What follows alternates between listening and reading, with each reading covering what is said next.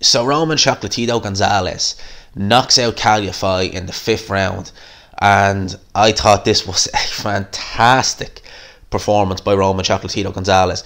Roman Gonzalez, we hadn't seen much of him in the last few years. You know, he obviously had that amazing fight at Madison Square Garden with Sora Yafai, and for my money, I think in 2017 that was probably fight of the year for my money. Amazing fight, absolutely fantastic with Yafai. He came back in the rematch and he just didn't look himself. He looked all over the place. He ended up getting stopped pretty badly in that fight in the 4th round, and then we just didn't hear anything from Chocolatito Gonzalez. It was just kind of, you know, not really anything really. He came back very low key on the undercard of Canelo versus Golovkin 2.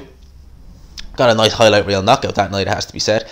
He was out of the ring for over a year again. Came back in Japan in an 8-rounder last December. So actually it's quite a quick turnaround, it has to be said, because he fought just the 23rd of December and he stopped the guy in 2 rounds. So it has to be said, a quick turnaround, because he's come out now. It's only the end of February, start of March, and he's fought Yafai. A lot of people were saying that, you know, if this was the Gonzalez of a few years ago, Yafai's in trouble, Yafai's getting stopped. I thought this fight would go the distance. I thought it would be actually competitive, because I thought we probably don't have that Roman Gonzalez anymore. Like, he is only 32 years old, but especially at super flyweight, against fights like Carlos Cuadras, against obviously the Yafai fights, he's been getting hit a lot more. He looked a lot more vulnerable.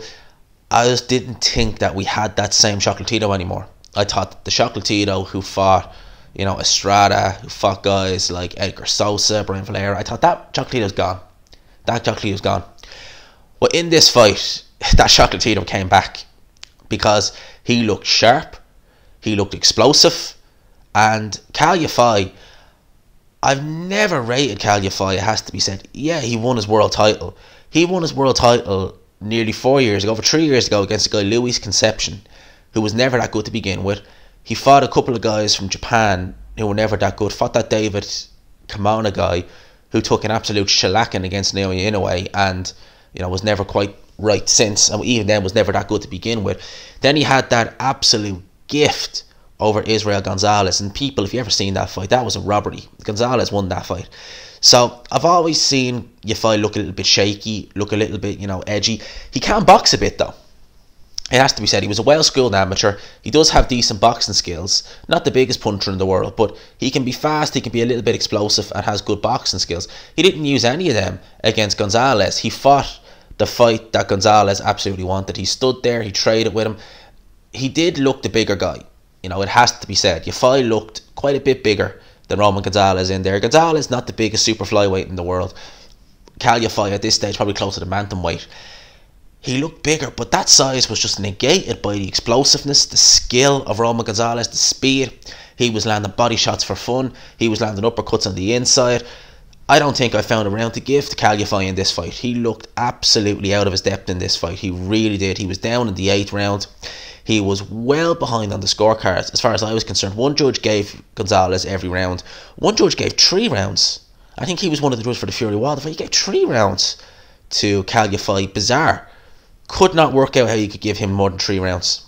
Could not work that out. Gonzalez looked razor sharp in this fight. He really did. He looked fantastic. And obviously he closed the show in the 9th round. Landed a 1-2.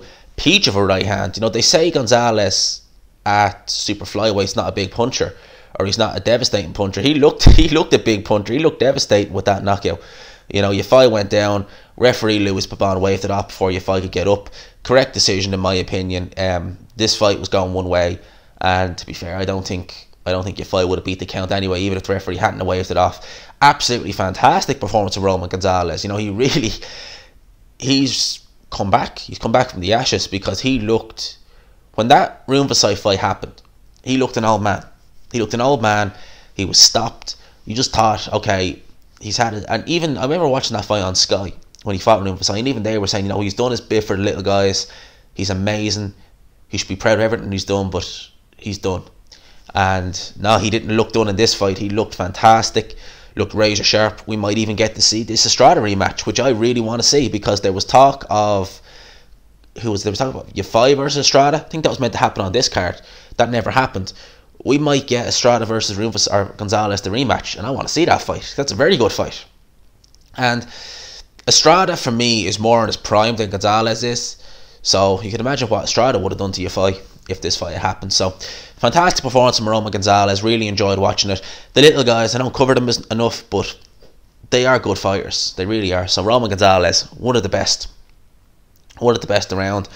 Definitely built up a Hall of Fame resume and has definitely proven that he still has plenty left. So excellent fight. Hope you enjoyed this video. Let me know your thoughts down below. Subscribe, of course, if you are new.